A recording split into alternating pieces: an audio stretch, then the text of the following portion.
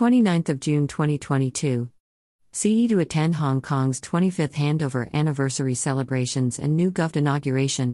Chief Executive, Ho Yuet-ngor, will take part in the events to mark the 25th anniversary of Hong Kong's return to Chinese administration and the inauguration of its sixth-term government headed by John Lee. Ceremonies also set to be attended also by President Xi Jinping. Ho has been invited to the events by the outgoing CE, Carrie Lam Cheng Yuet-ngor, and will travel to the neighboring SAR from June 29 to July 1, accompanied by his head of office, Hoi Lai Fong.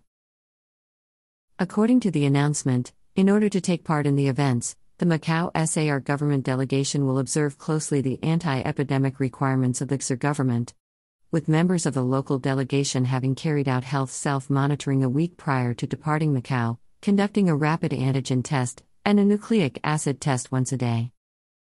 When in Hong Kong, the delegation will be under a closed-loop management system, following strictly anti-epidemic rules, including those on testing.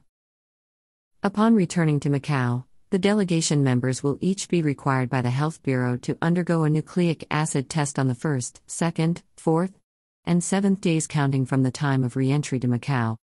But no indication was given they will have to be placed under medical observation, as is required for arrivals from Hong Kong. During the period mentioned, delegation members are not allowed to attend activities that would require the removal of a protective face mask. Secretary for Administration and Justice, Andre Chung Weng-chan, will be acting chief executive while Ho is attending the ceremonies. President Xi Jinping is expected to also attend the events, with an early 3,000 guests and staff placed under hotel quarantine from today in preparation for the two-day visit by the Chinese head of state, who is expected to arrive in Hong Kong on Thursday, the South China Morning Post reported. This was said to include Carrie Lam herself and a few other ministers such as Security Chief Chris Tang Ping Kung, Housing Secretary Frank Chan Fan and Education Minister Kevin Young Yun Hung. This news is brought to you by mpluslivetv and Macau News Agency. Don't forget to subscribe to our channel and follow us on Facebook.